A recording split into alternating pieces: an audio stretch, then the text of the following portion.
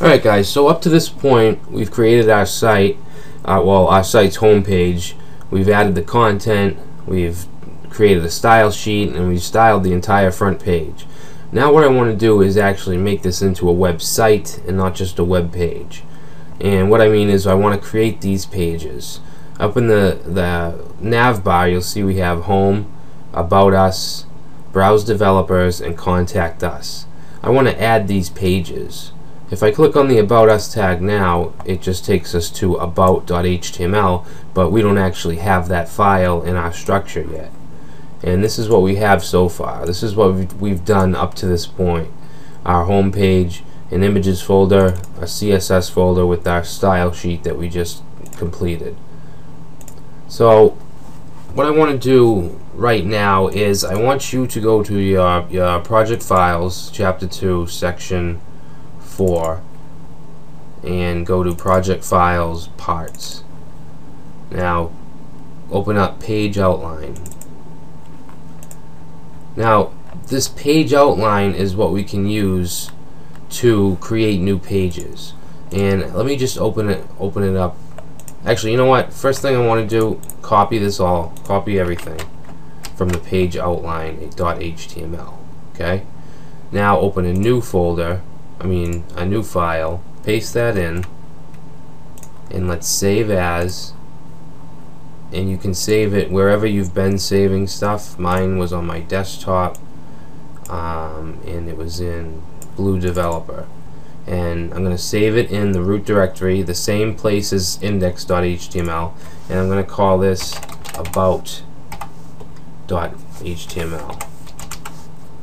And don't forget to choose HTML as your type. Where are you? There he is. Alright. I'm going to close out the rest of these. So you'll see now I have an about.html. And what this page is everything except the main content. Let me actually open it. Open it in the browser. And you'll see it's everything but the actual content. So we can use this as a shell for all of our pages. And actually, if we go back to our home page, and if you now click on About Us, it'll take you to the page we just created, which is about.html. So now we can just add our about text, and I'm going to do that now. So what we got to do is we got to get the content that we want to put right here, right where it says content here. So go to your project files, section 4, project file, parts, and I've created these content pages, and these are not complete web pages. These are just the content for the main part of each page. So if you click on About Content HTML, you want to copy everything here. Okay, copy it from about content.html, and then put it in your about HTML that you're building now, right where it says content here, and comment. Alright, so now we can save this and go back to visit the about page, and now we have our about content. And the content is just all stuff we've done, H2s, H3, paragraph, very, very simple. This is the simplest page on the site. So now we have our about page, our home page. So the next thing I want to do is the Browse Developers page. If you go there now, you'll see it, browse.html. It's not here. So what I want you to do now is create a new file, and let's save it. Save it in wherever you're building the site along with me, and save it as browse.html. And you want to make sure that you choose HTML if you're using Notepad, and you want to save it in the same place that you save the index and the about HTML pages. So now that page is created, you can actually see if you go to Browse Developers on the site, it takes you to a blank page. So what we want to do now is we want to add the shell, the outline again. So go back to your project files, and this is in section 4, project files, Blue Web Developer parts, and you want the page outline. This is that shell that we used for the About Us page. So save it, copy everything, go back to your Browse HTML page and paste it. Save it, and now let's see what we have. If we go to Browse, once again we have our shell. So we can keep on adding pages like this, with this using the same header and menus. So if you scroll down on Browse HTML, you'll see the content here comment, and we want to grab that now. So go to your parts folder again and go to browse content.html, and what this is this is the table that we created in chapter 1 with the developers and their locations and so forth. So we want to grab everything and copy it, and then we want to go back to browse.html and we want to paste that right here where it says content here. Okay, so now we save that and reload, and we have the table. It doesn't look perfect yet. We have a couple of things we need to do to it to style it a little better. So let's do that now. Now if you're following along, this is what your structure should look like right now. We have About, Browse, Index, and then we have the CSS and Images folder. So right now I want to bring up our style sheet. Whoops, I didn't mean to open that in NetBeans. Sorry about that. Let me just get out of this. We want to open this, well, I want to open this with Notepad++. You can use whatever you want. And these are all the styles that we created in the last section. So we want to look at this table. We want to look at this table and figure out what we need to do to it. And wait 1 second. Just gotta check something. Alright, so first thing I want to do is I want to margin out some stuff. I want to zero out some stuff. So I'm going to take the table row, the table data or table column, and the table heading, and I just want to zero out all those margins. Now if you save and reload, you'll see there's no more margin auto. It's all zeroed out, so that's good. Now the next thing I want to do is add a little bit of padding to just the table. So we'll say table, and I want to do 10 pixels top and bottom, and I want to do 0 left and right. Save, reload, and we just added a little padding to each table. There's 2 tables. So now let's take the headings, which is name, city, skills. We're going to take those are TH, those are table headings, and let's text align center. I like the headings to be centered. And next we want to take the table data, which is a table column, and add some padding. We want to do 5 pixels on top, 20 pixels on the right. Right. 5 pixels on the bottom, 20 pixels on the right. Now this, I could have just did the same thing I did here. Let me just show you. So top and bottom 5 pixels, left and right 20 pixels. This is the exact same. This is the exact same as this. It's just a shorthand way of doing it. This way it would be top, right, bottom, left, and this way would be top and bottom, left and right. So I'll just keep it this way. So save that, reload. Now another thing I want to do is I want to get rid of these underlines for these links. And now that I think about it, I don't want any links to have underlines. So we can actually declare that for all links by just using the A tag. So, and then that would be text decoration, none. Now save, reload, and now we have no more lines. Alright, so we're almost done here.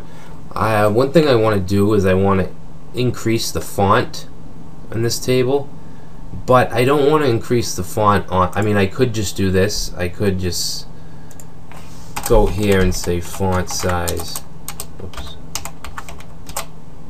say 110%, save, reload, and it increased the font size, but that will be to all table, all TD, all table column. So I don't want to do that. I want to single it out. Reload. So if we go back to browse HTML, you'll see,